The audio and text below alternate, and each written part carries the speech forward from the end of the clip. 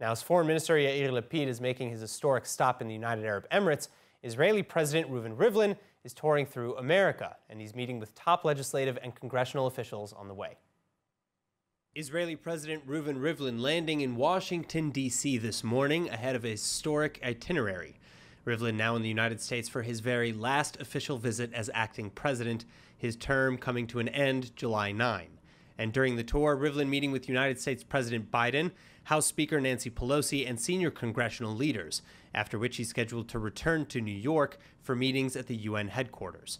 As for what was discussed, Rivlin and his American hosts reiterating their nation's shared values and commitments to good relations regardless of disagreements. But they reportedly especially focused on the Israel-Hamas war last month and Middle East concerns over the United States' re-entry into the Iran nuclear deal.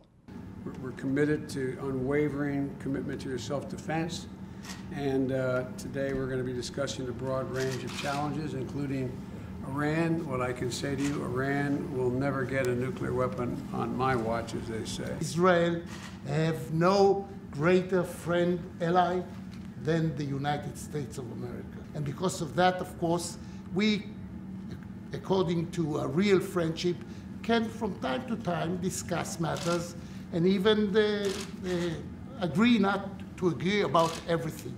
But we count on you in your really declaration just now.